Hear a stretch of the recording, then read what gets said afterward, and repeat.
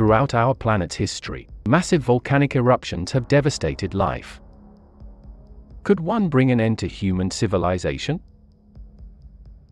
In the Bay of Naples, Europe's most notorious giant is showing signs of reawakening from its long slumber. The Italian name for the supervolcano translates to burning lands, an appropriate name for the massive volcano. It consists of a vast and complex network of underground chambers that formed hundreds of thousands of years ago, stretching from the outskirts of Naples to underneath the Mediterranean Sea. The past 500 years have been fairly peaceful ones for the volcano. But recent events suggest that this period of quiescence may be coming to an end. But the difficult question is not if, but when, and just how big an event this would be. A violent eruption would blast molten rock and volcanic gases a few thousand feet into the atmosphere. It would surely be a major event, potentially requiring the evacuation of hundreds of thousands of people.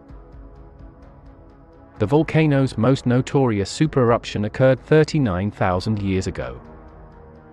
It punched an estimated 80,000 liquid gallons of molten rock 40 miles up into the stratosphere, along with an estimated 450,000 tons of sulfur dioxide.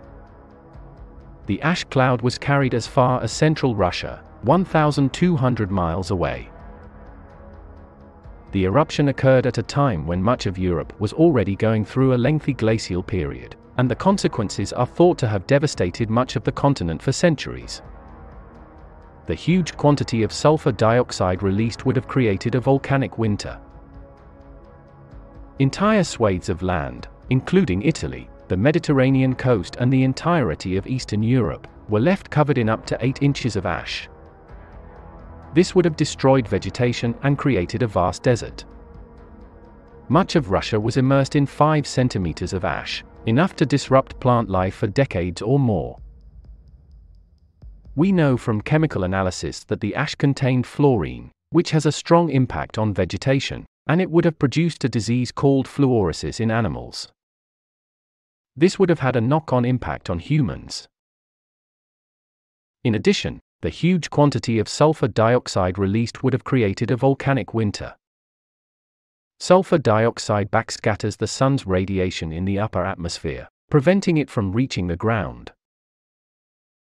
The 1991 Mount Pinatubo eruption in the Philippines, one of the biggest of the 20th century, did exactly this, temporarily lowering the global temperature by around 1 degree Fahrenheit. But the 39,000 BC eruption may have had a far greater impact, with some scientists estimating that it decreased temperatures in Europe by as much as 6 degrees Fahrenheit, drastically altering the climate for many years. The timing of this huge eruption is suspicious, because many archaeologists believe that 39,000 years ago is roughly when our rivals, the Neanderthals, died out in Europe.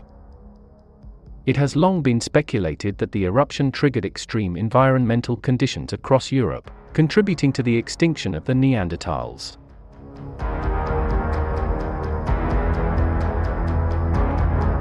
However, while the impact on the Neanderthals was surely significant, many scientists now believe it is unlikely that this single event was cataclysmic enough to wipe them out. Archaeological evidence suggests that Neanderthals persisted in parts of Western Europe for some 10,000 years after the eruption. This may be because of the way the ash dispersed.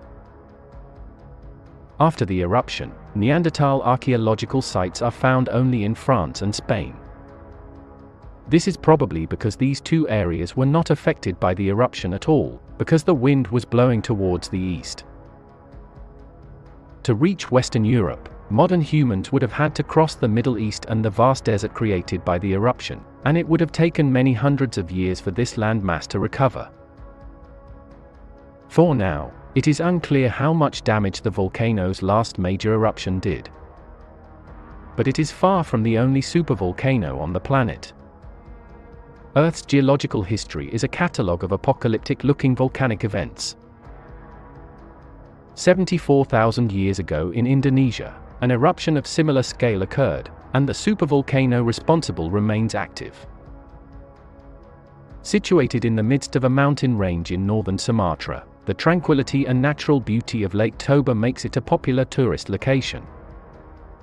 But this lake is actually an enormous caldera, a footprint of the most extreme climatic event in human history. The colossal scale of the eruption means that volcanic gases from Toba are thought to have been ejected through both hemispheres of the Earth's atmosphere, causing them to circulate all around the world. The Toba eruption was the biggest in the last 2 million years, which is the period when humanity started to evolve. It's a particularly prominent eruption, because 74,000 years ago is around the time that modern humans, Homo Sapiens, burst out of Africa and spread across Eurasia. But exactly what effect this had on the human race has been the subject of much controversy. Volcanologists discovered large ash deposits from Toba in marine sediments scattered across the Indian Ocean. The ash contained a chemical signature that could be traced back 75,000 years. Later studies found similar ash in the South China Sea, Arabian Sea, and even in Lake Malawi, 4,400 miles away from Toba, in Africa. The colossal scale of the eruption means that volcanic gases from Toba are thought to have been ejected through both hemispheres of the Earth's atmosphere, causing them to circulate all around the world.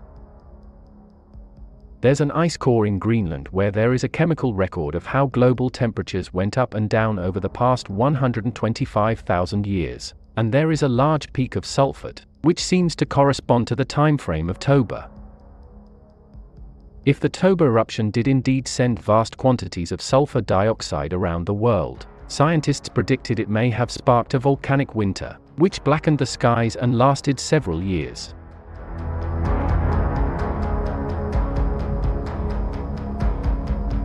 However, there is something suspicious in the archaeological record. Indonesia, Malaysia, and India are thought to have been blanketed in at least 2 inches of ash from Toba, which undoubtedly affected vegetation and caused mass floods. Yet archaeological studies of ash deposits appear to show that Homo sapiens were remarkably resilient to the environmental changes. The main signs of human activity around this time are stone tools of the Middle Paleolithic period, such as points and scrapers.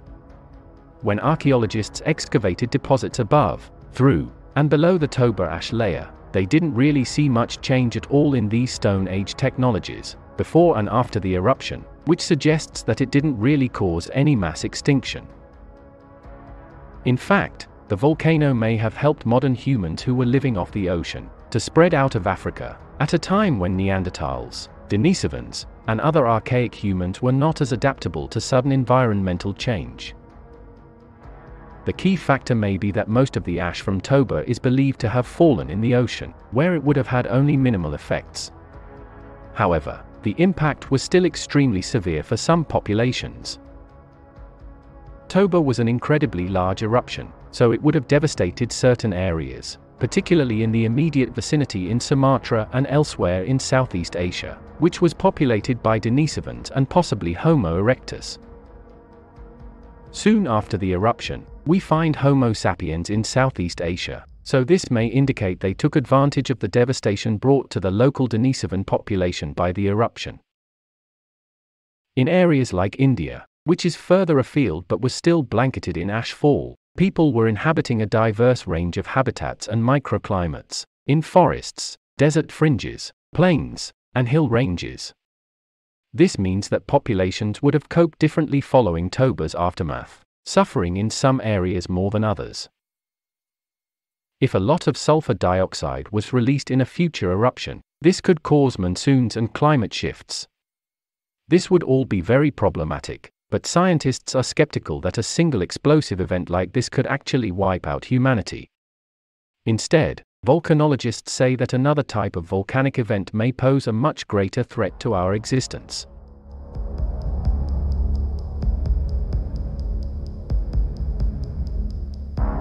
Over the past 500 million years, all of the 5 largest mass extinctions in the fossil record have coincided with huge lava eruptions. These eruptions did not happen as single events, but as continuous outpourings going on for hundreds of thousands of years. They are known as flood lava eruptions, and are caused by rising plumes of hot material from deep inside the Earth.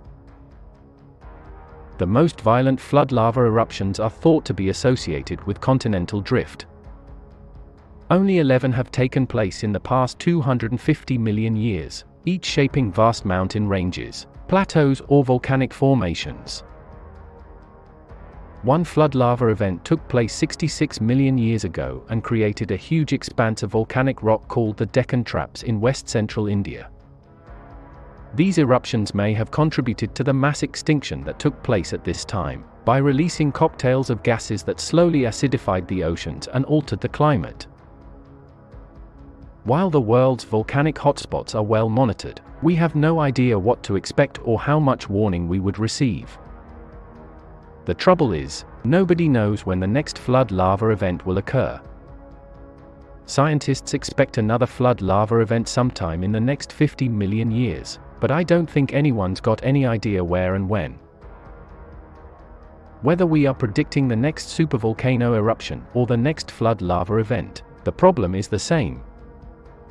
A supervolcano has not been observed in recorded human history, while the last major flood lava eruptions occurred 10 million years ago in southern Canada, many millions of years before our species walked the planet.